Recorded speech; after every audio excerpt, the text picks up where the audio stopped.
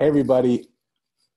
There are moments that I have conversations with people that I feel them even before they come into the room.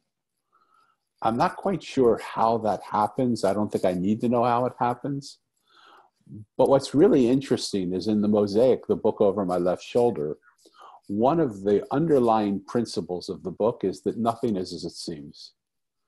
And we think we're pretty much these solid bodies, and we think we're pretty much these forms, and we pretty much think we're limited by the environment that we're in or the things that happen around us. And more as I open up to this world around me and I receive people into this beautiful, beautiful room, more and more what I'm realizing is that none of that's true. That we are connected in an energetic way so deeply with people that we don't even know. And that's what happened today. I really have no idea who the woman is that's sitting in front of me. We connected on LinkedIn. We felt an instant connection. The work that she seems to be doing is similar to the work that I'm doing. But because I wanted to have her on the show, I didn't go through it too much, because the whole idea of this show is to have strangers come into a room that don't know that much about each other. So I wanted to not know too much about her. But I can guarantee you something. I do want to know a lot more about her, from just the feeling, the energy, even as we sat here and talked, the kindness of spirit, the beauty of her soul. I definitely want to know more about her, and I want you to know more about her too. I have to take a moment to say thank you to our sponsor, which is the Mosaic. The Mosaic is all about what I just talked about, and it's beautiful. It's the book that I wrote. It's the story about a boy who loses his parents, and the launch off point for him was losing his parents on the same day, 2 years apart. And as a boy, he just wondered, why in the world does that happen to a boy that he loses? His dad was his idol. He looked up to him more than anything in the world. And in a moment, he was gone. And he wondered why in the world that happens. And he asked the adults, where are my parents? And they said, they're in a place called heaven, don't worry. And the boy wanted to find where that place called heaven was, because he didn't know what it was. He didn't know how to find it. So he just set out on a journey and started to talk with people and listen to people. But the people he met along the way didn't seem like the people that can answer that question. They weren't the clergy and the swamis and the gurus and the holy men and women or the Aborigines elders. Rather, they were the trash man and the blind woman, the homeless guy and the juice man. And he wondered, why these people? Of all the people that I can meet, of the 8 billion people that are in this world, why am I meeting these people? And then he thought, let me just sit with them and listen to them. Maybe they'll reveal something in the stories that they tell me. So he sat with each one of them and listened to them. In 100% of the cases, the person he ended up walking away from was not at all the person he ended up coming to. Who they were was so much different than what he thought they were when he first saw them. And we all know you can't judge a book by its cover, and first impressions are rarely right. But it's amazing how much in the world we live in, we judge people by the first impressions we make, be it the color of their skin, be it their economics, be it what country they come from. All of that, and none of it is real. None of it means anything, because the person inside that person is so connected to us. And that's what's happening to me in these conversations. I've already spoken now with people from every continent on the planet. And it's beautiful to see. And it's really changing me, because anytime I come in with a preconceived notion of what's going on, never is what's going on. So as you know me, if you've listened to the show, this is meant to be a dialogue, not a monologue, and it's starting to sound a lot like a monologue. So thank you, sponsor of the Mosaic. If you like the story, my sponsor hopes you'll purchase the book through Amazon or online through my website. But we can let go of that now, and we thank you. And there's something far more beautiful happening right here. In front of me right now in this magical place called the Zoom room is Hema Vyas. Hema, how are you, and welcome to the conversation. Oh, hi, Daniel. It's such a pleasure to be here. I'm doing really well. Thank you. I love that. And thank you for, it's a pleasure to have you. I'm going to circle around if you don't mind. Mm-hmm. And I'm going to ask that question one more time. And I want to put it into the context of the world that I see. Because so often, how are you has become a salutation rather than a real question. And often I think it's because people who are hearing the question don't really feel the other people are interested in hearing the answer. I am interested in hearing the answer. We've got a global pandemic going on. We're isolated and quarantined. For me, just to be really personal, I have a developmentally delayed daughter who lives in a group home, and I haven't been able to see her for almost 7 months. Tomorrow's her birthday, and I'm picking her up today to have her with me for 8 days. And I can't tell you how excited I am, because all I've seen her in is Zoom calls like this, and I'm going to get to hold her and hug her and be with her and walk with her and, you know, be together. And that simple thing, I didn't realize. I mean, I realized how much I missed her, but I didn't realize how empty that leaves me to not be able to be with my daughter. Mm-hmm. We have race riots going on. We have Me Too movements going on. We have institutions that we thought we could believe in. We're finding we can't believe in them anymore. How are you, again, now within that context? How are you working your way through all this? So, you know, that's a beautiful question. And the truthful answer is that, you know, there is a silent despair. And with everything that's going on, you know, not being able to see people, not being able to connect with them, not being able to touch them. But as you said, you know, the biggest thing for me has been, you know, how do we decipher the truth? There is so much, you know, kind of polarization and diversity, and people, you know, one extreme to the other. And for me, it's been a real challenge to really, really tune in more than ever before. You know, I've always been somebody who talks about the power of the heart, the power of truth, and the need for truth on this planet, for us to be authentic, to be truthful about who we are, where we're going, what we want.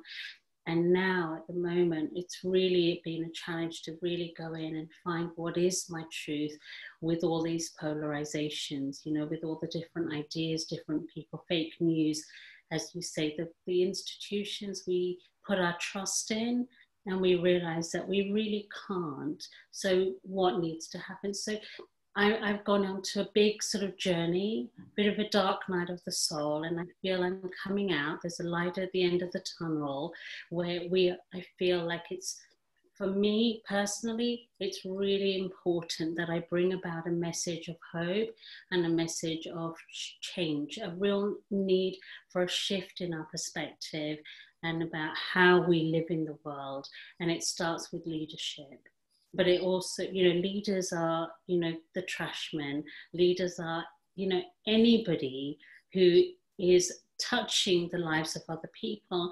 And in one way or another, whether we realize it or not, everybody is touching everybody else's life. Yeah. So what you're doing is beautiful. And I'm so proud to be here and honored to be part of this. So thank you. I thank you so much for your kind words, and I want to just invite the listener in to just, so I know Hema about all of 10 minutes. I met her a little bit in the green room. We haven't had much time to talk. She agreed to come onto the show, and look at the intimacy in which she speaks. Look at the vulnerability in which she speaks. And look what's possible if you simply hold the space for another human being and tell them that whatever they do, you will love and accept them. You will listen to them and hear them, and you'll acknowledge and validate their truth as their truth. And you won't fight with them. It isn't some special gift I have. It's a special gift we all have. We just all have to decide that that's what we want to do. And I want to just thank you, Hema, for just showing up so incredibly beautifully and sharing that. For those people who aren't familiar with Dark Night of the Soul, which, you know, I can't imagine there are many, but for those people who don't know what the feeling is from inside, what's that feel like? It's sort of where you're in the midst of darkness, where you can't see or believe that there is a way out, because it feels so overwhelming, and it feels so much bigger than you. Whatever's going on externally and internally feels bigger than you or the resources that you have in that moment. And so really it is a journey where we have to work through whatever it is that is keeping us in that density, and to imagine and create another way out. And so it's a space and place where you wake up and you question who you are, you question why you're here, you question what your purpose is, you question if there is a point to this, you question if there is something bigger than you. Is there something else out there that is bigger and more meaningful? And when you start questioning if there's meaning in life, you know, I think you lose a little bit of your spirit and a little bit of that joy. And so it's a place where it's joyless, and there's a lot of pain, there's a lot of grief, there's a lot of hurt, a lot of anguish. But I also think that it is a place where of potentiality, you know, like it is a place where you are asked from the universe to really step up and dig deeper, because deep within us, in our hearts, as you say, we all have this within us. We have that space and place that knows that there is meaning. But the density, the darkness is just there to help us grow that little bit more. And perhaps it's a bigger shift than previously. Yeah. Talk to me about the courage that it takes to walk into that space, because so many people come up against that wall and just turn their back on it and turn around. And talk to me about the courage it takes to look at the pain, to question who we are, to talk about, you know, this fact, especially for a person like you. From what I understand, your whole mission is to talk about love and how trust your heart and how your heart will guide you. And in a moment like this, it almost seems hard to do that. And I can understand why this dark night of the soul would come upon you, because how do you open up your heart to a world that is just screaming and yelling and seems to want to cause pain to each other? Absolutely. Absolutely. So I think that the courage is when you see so many other people are lost and they're beyond lost. You see so many people who are struggling but can't even own that they're struggling. And that's when you realize that, you know, somebody has to make that choice, because as I say, we are all leaders in our own lives. And I think it requires that sort of courage to become the leader in your own life and say, no, who do I choose to be? And who I choose to be is to walk my walk and to talk my talk. And if I want to help other people through this, then I have to recognize that what I'm going through is my journey to understand on a deeper level, so that I can help those who are struggling even, you know, on a deeper level than I am, and help them to get to that place. And it's not an easy journey, because, you know, when you're at a place in your life where you are that person, the sort of light for other people, and you're guiding other people through their darkness, when you are caught up in the darkness, you have to find that light within yourself. And that's been a real journey for me. Yeah, I bet. Again, thank you for the honesty. And I want to bring the listener in as well. Where are you at in this whole issue? Where are you in looking at the darkness within yourself? What is this pandemic? What of the race riots and race civil rights movements? What has the Me Too movement brought out in you that you haven't wanted to look at in yourself? I know I am the quintessential white man. Okay, so I am the one, I mean, certainly not me, but this persona is what everybody wants to be. Everybody wants to be the white man, because the white man seems to have all the power. But I can't tell you how ashamed I am of the white man, because in every single place where the white man has entered, he's brought chaos and confusion and suffering to the people that he's walked into their lands to inhabit. And I thought I was pretty clean in all of it. But I took a Harvard standardized test on race and on color. Mm-hmm. And I was shocked to find that the results of the test were I'm much more comfortable with white-skinned people than dark-skinned people. And if you would have asked me, are you a racist? I would have said, I'm the least racist possible person in the world. I love people. In fact, I was pissed at God when I was created because I looked at my skin and I thought I was supposed to be a black man when I came out. And I remember that. I remember looking at it and saying, what happened? What did you do to me? Right? So you would think someone entering in with that thought would feel like these are my brothers, these are my sisters, that it doesn't matter what color. Everything I speak about is not around color. But we have so many built-in associations that white is good and black is bad. The cowboys wore black hats, who were the bad guys in all our westerns. You know, the good guys wore the white hats. We call it enlightenment. We have to come out of the dark night of the soul. All those words are connotations that mentally say dark is not a good place, light is a good place. So one of the things that I'm playing with here, and I'd love your input on it, is what if there is no good place and bad place? What if dark is actually a beautiful place? Not necessarily to build a home in and to live there the rest of your life. Yes. But the journey of darkness is so important for us to actually purge ourselves of what we have that we're not proud of. And in the Mosaic, I call that character the beast. Yes. The beast is our passion. The beast is our fire. Yes. The beast is also the one that makes us incredibly embarrassed and outrages us, because he does things that we in our civilized way wouldn't do. But he does it because he's just full of that passion and wants to live his life. And what Mo does in the story is he takes him downstairs and he locks him up in a room and he padlocks it with 17 padlocks so that he's stuck in that room. Mm-hmm. Well, one day the beast gets out of that room and runs rampant through the town. Mm-hmm. And Mo has to deal with, how do I embrace the beast and bring him back into my reality? Do you find in the work that you do that people are disassociated from their beast? Yes, absolutely. And I think that, you know, if we accepted that there was beauty in both the dark and the light, and we're evolving, so we never stay in one place, you know.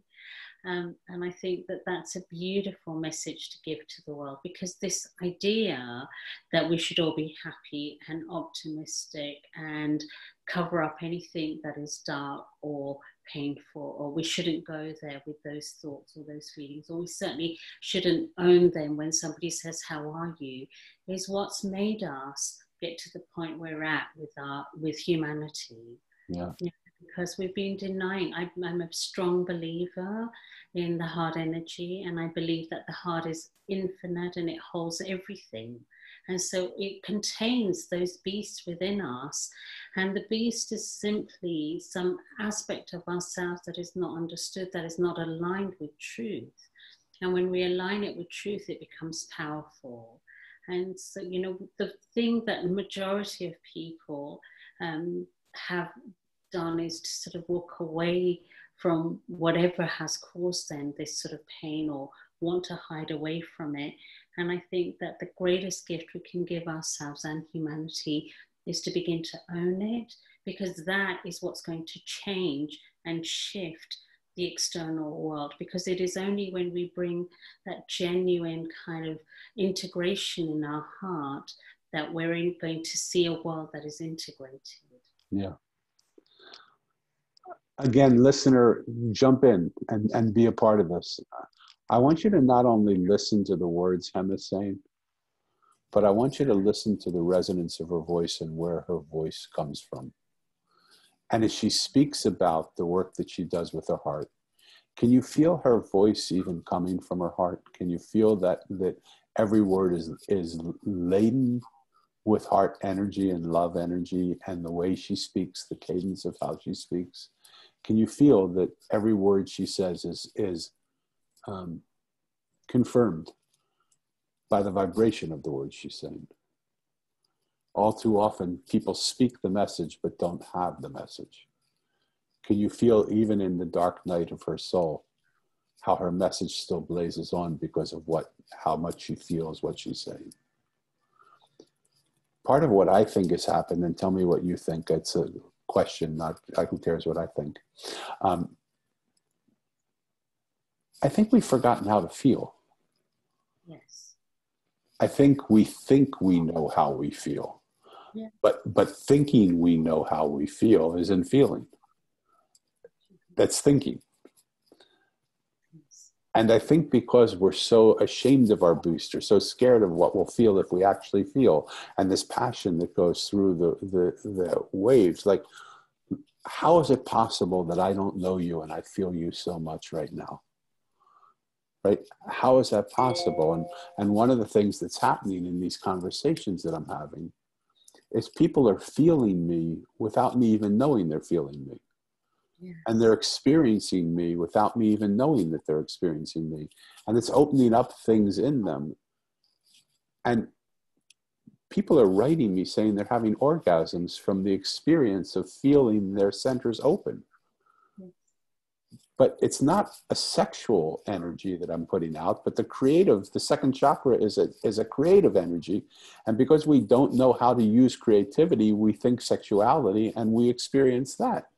And it threw me for a loop for a little while because I certainly didn't want anybody to feel guilty about what they're doing or bad about what they're doing. And I'm welcome to have them feel whatever they feel. Mm-hmm. But this is a broken down body. This is an old man. There's no reason that someone would want to have, that people would have a sexual experience with this body, this man.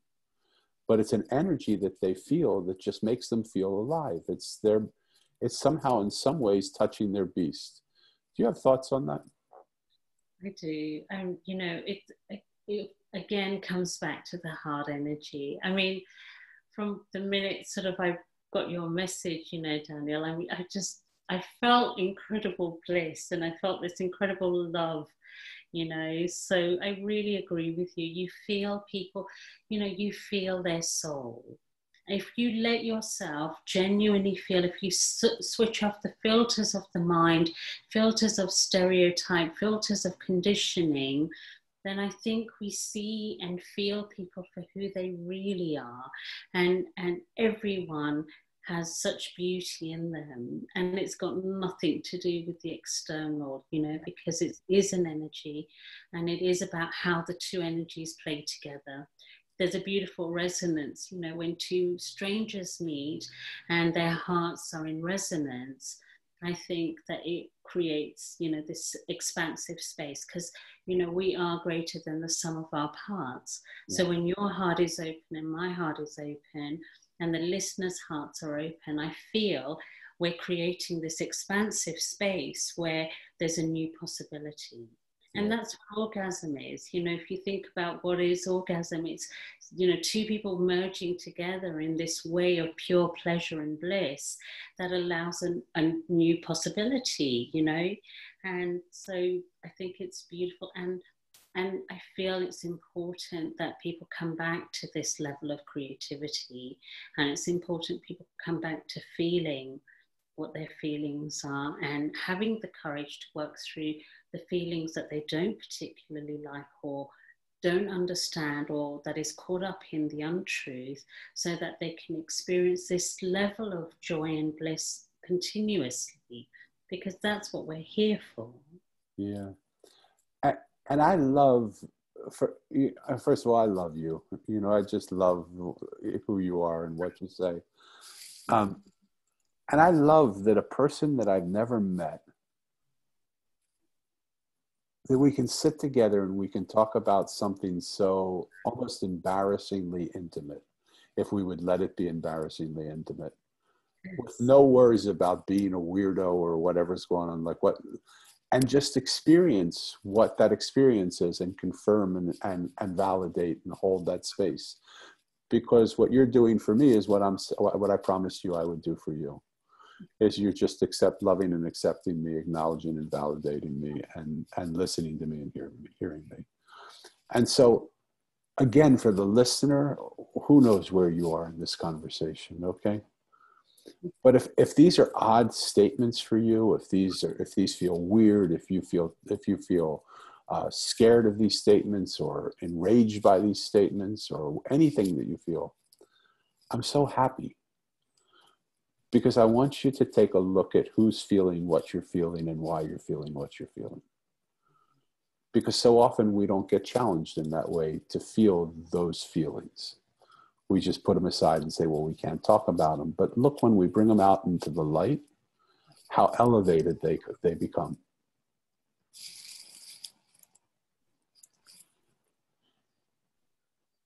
Hema, what is important to you? Love. What's really important to me is that we get past this embarrassment and this idea that we can't talk about love, that it's fluffy, that it's, it's not meant for the kind of corporate space, or it's not meant for conversations between strangers, or that it's only something that you see in these Hollywood movies or whatever it might be, or Bollywood movies, depending on where you are in the world, whatever it might be. And it's not, it's so much more. It is a frequency, it is a vibration, and it is a vibration that is very, very much needed on this planet.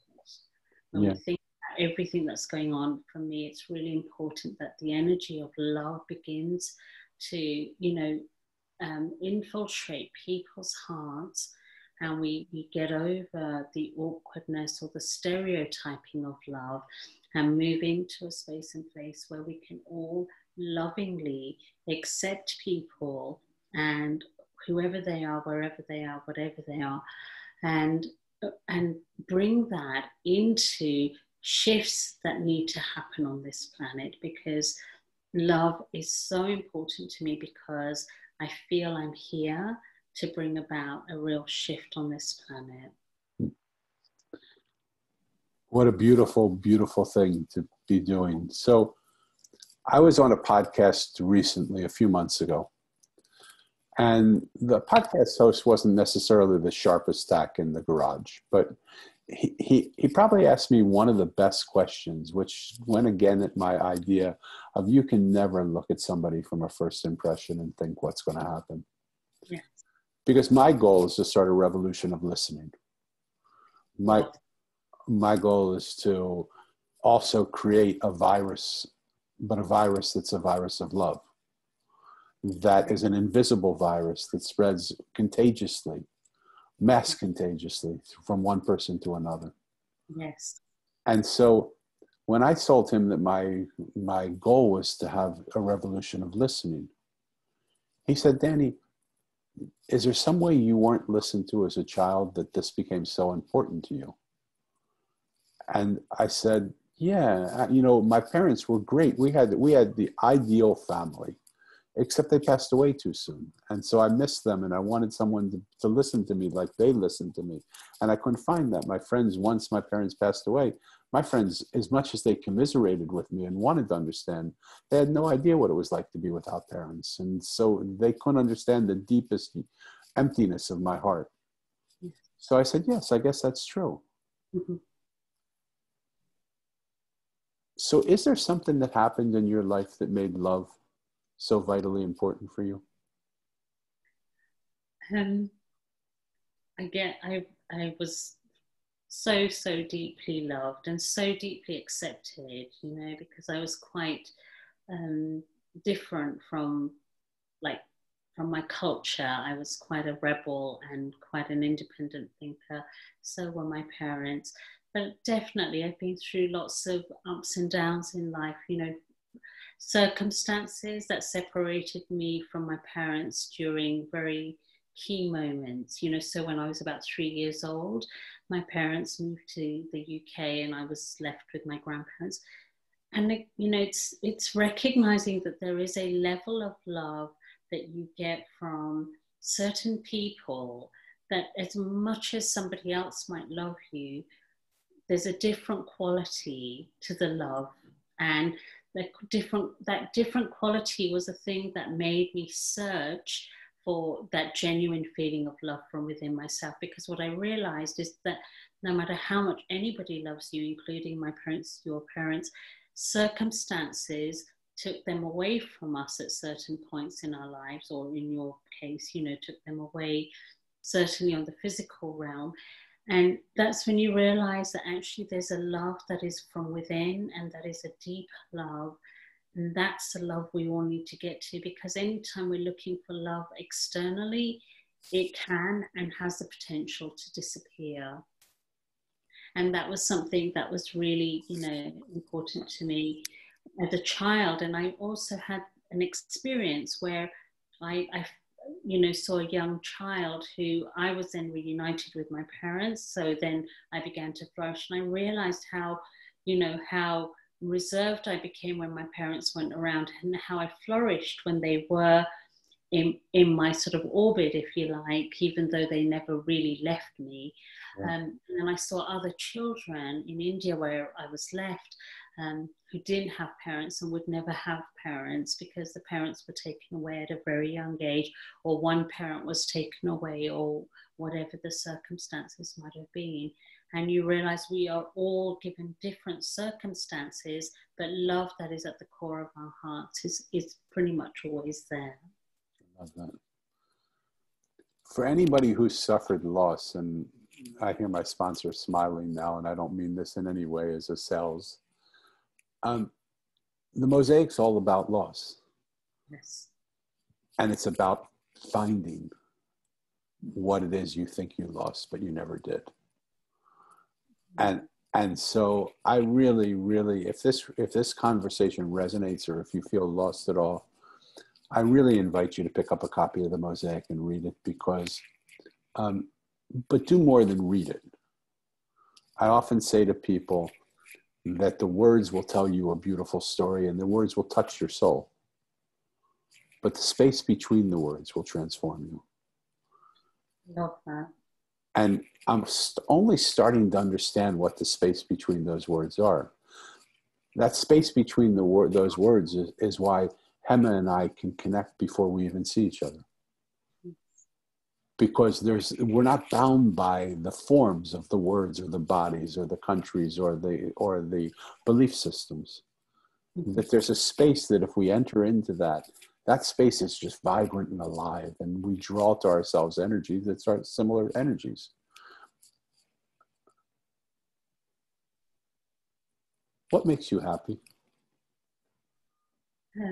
Balance, a real sense of, you know, flow. When life is in flow, when I'm giving and I'm being of service, and I'm receiving, you know, the incredible joy and the light of touching somebody's heart, whether it's through a smile, whether it's through a beautiful word, or a sentence, or a meaningful gesture, or the work that I do.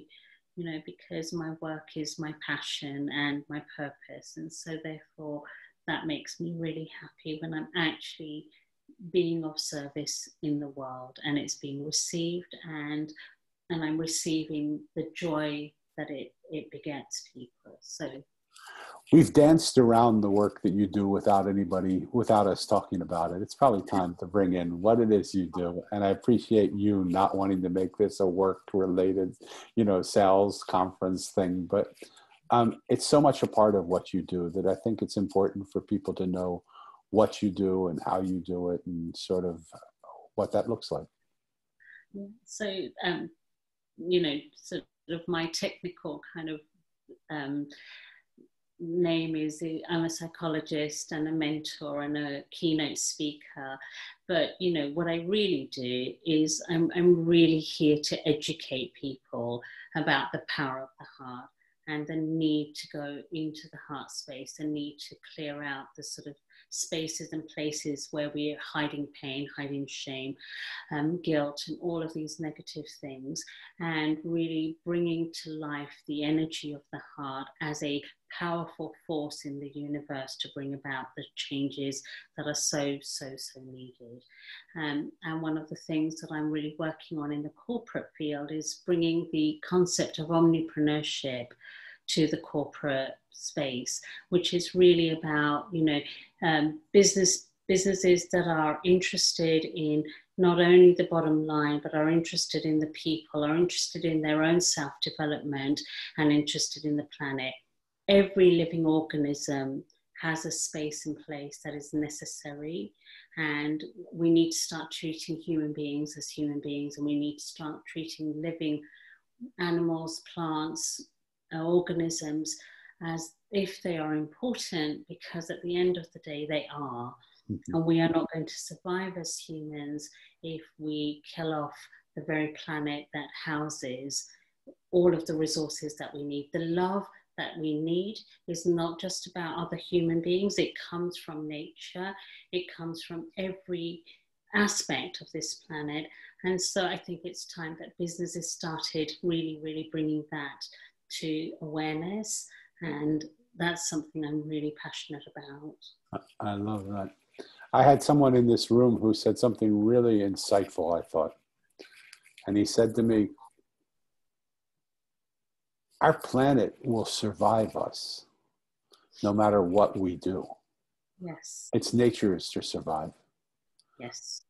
But we won't survive being on our planet if we continue to do what we do. Absolutely. So people sometimes, I think, he said, people I sometimes think have it wrong that we have to save our planet. Our planet will do fine when we're gone. We have to save our existence on this planet because we won't do so fine when we're gone. That's right. And I thought that was so insightful because look what's happened with the virus, coronavirus. After 2 weeks of people being quarantined, the Himalayas were visible from 200 meters away, kilometers away. The Ganges was half as polluted as it ever was, and people never thought that would happen. They were seeing animals return and fish returning to the waters of Venice that hadn't been there for hundreds of years. Yes. Pollution was down in cities, and no longer were companies dumping waste into rivers and oceans. And in 2 weeks' time, the world had changed itself. It had started to heal itself. Yes. So we don't have to be the saviors of the world. The world is trying to save us. Yes. And trying to get us to live in cooperation with us. So I'm sensing you feel like things speak to us and have a message to us and talk to us if we would listen. Is that true? Absolutely. Absolutely. I think hearts speak to each other. And that's why we're able to know each other without knowing each other. And that, and I think that all of nature has a heartbeat. It might not have a physical heart in the way that we do. Animals and, certainly do. But I believe absolutely every living organism is here to communicate with us without words. And it's so beautiful if we stop to listen. I love that. I think the first time I realized that things, I always understood it, but the first time it went from an understanding to an actual feeling and knowing it was when I was writing the Mosaic. And I thought it would take me about a month and a half to write because it's basically the story of my life fabulized and exaggerated a little in certain places, but not much exaggeration. And 2.5 years later, I was lamenting because everything I was writing was being taken from me. I thought I saved it the night before and it wasn't there when I looked. Files got corrupted that I had worked on for months and I couldn't find them. My computer crashed and only the Mosaic was not able to be restored. So I thought, what the heck is going on? Like, what are you trying to say to me? Mm-hmm. And I thought, I'm going to invite these characters to a Zoom call. And they weren't real. I couldn't do it like you and I are doing. But I just said, I'm just going to have you come as if you're in a Zoom room. Now, Hema, you could be my imagination too. It's very possible you are. But you see, it seems pretty real. Yeah. They seemed as real as this conversation. Wow. And I spoke with them. And one by one, I said to them, what's going on? Why won't you let this book be written? And each one of them, in a different way, said, you're not saying what we told you we want to say.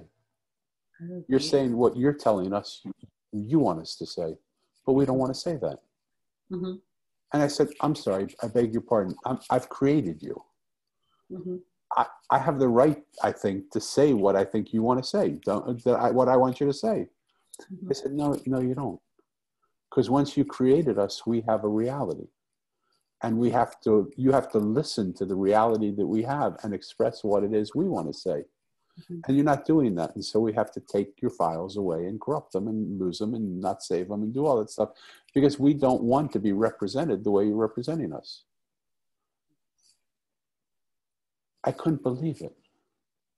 Beautiful. They said to me, if you would listen to us, your book would be done in 30 days. Wow. And I said, you got a deal. I mean, if for no other reason, I want to be done with this damn thing. I want it done. Mm-hmm. When I read the Mosaic, I just read it in a studio to put it as an audio book. I started crying in places because I couldn't, I didn't know who wrote that. I didn't know, I never would have said that. I was sort of a little bit of a snob when I wrote it, and they didn't want a snob writing it. And these words were the words of someone who heartfelt and sensitive and open and simple. And I realized why they wouldn't let it come out that way, because they wanted me, if nothing else, to change me. And they were writing the book for me to change. And so when I realized that characters that I made up had a reality that could speak, then I said, well, gosh, the world that we've made up would have that same ability, wouldn't it? Absolutely. So, Hema, what do you think the world's trying to say to us right now? I think it's saying that we absolutely. But can I just say that's so beautiful. I really love that. And the ability to be able to really, really listen. That's listening with your heart, just really listening to the truth of the situation. And I think every living organism has a truth to share with us if we learn to listen. We've got to let go of our arrogance as human beings, thinking we're superior, because yes, there's a bit of a hierarchy if you think about sort of being a white man, and me being a woman of sort of Asian skin and Asian color, and but we as human beings, we think we're greater, and that has to shift. And I think nature's saying to us exactly that we're here to support you. You're not here supporting us. Everything in nature is here to support us. Yeah. And I think that really it's saying time to rethink how we've been living, certainly for the last, several hundred years, and really decide who we want to be, how we want to be, if we want to get in touch with our own humanity, our own hearts, get in touch with nature, get in touch with other people, no matter what their culture, no matter what their beliefs, no matter who they are, where they come from, what their stories are. At the end of the day, we're all the same, because we are all here to evolve. We're all here to have an experience, and the quality of that experience is dependent on the quality of the input from us. Yes. And I think we need to put love into everything we do. I love that. I so support you in the work you're doing and that statement you're making, because I think it's one that really, really needs to be heard. I know for myself, I need to hear it, and I'm happy to hear it again, and the reminder of it.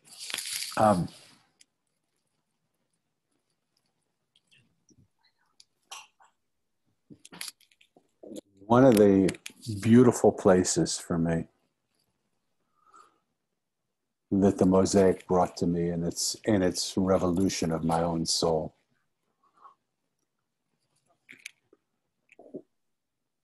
was to not only use the story, which is Mo talking to the most ordinary people, the most common people, the lowest of the low, the trash man, the blind woman, the homeless guy, not necessarily the saints and sages, and to see the value in all that.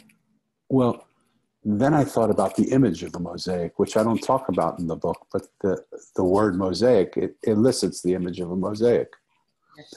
And when you see an image of a mosaic, really what you see is you don't see any verticality in that relationship. You don't see one piece teaching another piece. You don't see one piece telling another piece what to do, or leading another piece, or guiding another piece. You see pieces just coming together. Yes. And in the very nature of coming together, they make each other more beautiful. That's right. And I wondered if the new model, the new paradigm, is moving us away from this hierarchical white man, human being, planet vision of the world, where the self-help people help the people that need self-help, and the leaders lead the people who need to be led, and the business people lead the people who need to know how to make money, and all of that, rather than what would just happen if we forgot all of that existed, that there was no height advantage, there was no verticality, but we lived in a horizontal world where it wasn't important what we taught each other as much as how we just loved each other and just came together and held each other. Absolutely. Because in the beauty of the mosaic is you have all different colors, all different sizes, broken and whole, different textures, different shapes, different materials. But in coming together, each one makes the mosaic more beautiful than it was before. And the mosaic makes each piece more beautiful than it was before. If it can be so simply put together in the image of a mosaic, why do you think it's so hard for us to understand in the image of human interaction? I think a lot of what's happened with human beings is that we've become more and more obsessed with the idea of control. And I think any time you try and control anything, you're creating a vertical hierarchy. And so I love the idea of the horizontal, where it's just about how we all move together and how we all fit together, and absolutely, coming together makes it all the more beautiful. And we're just here to really, encourage each moving part to move in the direction that it's meant to move in, be it a person or be it, some other living organism. And so I think we struggle with it ever since there's been competition, ever since there's been a sense of, needing to have more control and less control. Then obviously competition drives a sense of separation, and it drives a sense of needing to overtake others rather than working collaboratively. Yeah. And that's, not just with people, but with the elements, and I think that's what has taken us down that path. And now I think it's time to come back to the other path where we do co-create and we do collaborate and we work in cooperation and harmony. So with all that in mind, if you were to have 2 minutes right now to talk to a room of people and a world that's listening, what would you choose to say to this world? I would say that it is time for a heart renaissance. It is time for the energy of the heart, the qualities of heart, which is more than love. It is the quality of trust. It is the qualities of transparency, communication, understanding, compassion, empathy. I mean, there's so many beautiful qualities of the heart. And it is time for us to learn the power of the heart and to come back to a renaissance of the heart. I love that. You and my wife absolutely have to sit together. Her sort of logo or saying is trust in the power of your heart. Oh, beautiful. Which is like, it couldn't be more in resonance. Like you and I are in resonance, but you guys are like, I feel like you're of the same, piece. You're not even different. Mm-hmm. You're going to send me your headshot and all of your URL and all of your social media. But if people, like everybody has a favorite place that they go to and they check it more often, how if people have fallen in love with you, which I'm sure they have, how would they reach out to you? What's the most surefire way of reaching out to you? What would be the one place they would go? So I have a website, which is hemavyas.com, and LinkedIn. They're the sort of two spaces that I really love. Yeah. Love that. So you'll see those both in the show notes. And what could be better in this world that we live in, for two people who don't know each other to come together and have a conversation that allows other people that don't know either one of us to decide they want to get in touch with each other and to have a conversation and to ask for help and guidance and just love coming together with those people and creating this mosaic of love that spreads throughout the world. Yeah. I only know Hema a very short time, but you don't have to know somebody a long time. I knew her before I even knew her. Yes. And I would like to invite everybody who's listening, please go to her website, contact her through LinkedIn, and just open up a dialogue. Who knows where the dialogue would go? We had no idea when we opened up a dialogue through LinkedIn that we would be having this conversation a few days later. Absolutely not. Right. And yet here we are. And so if we start to worry less about the how and just concentrate on what we feel. So I'm going to ask you, if you feel something through this conversation, trust that feeling. Reach out to Hema. If you're open, reach out to Hema. A beautiful thing happens in this room, and I used to think the room was magic, but there's no magic in this room. The room's an empty room until people walk into the room. That's right.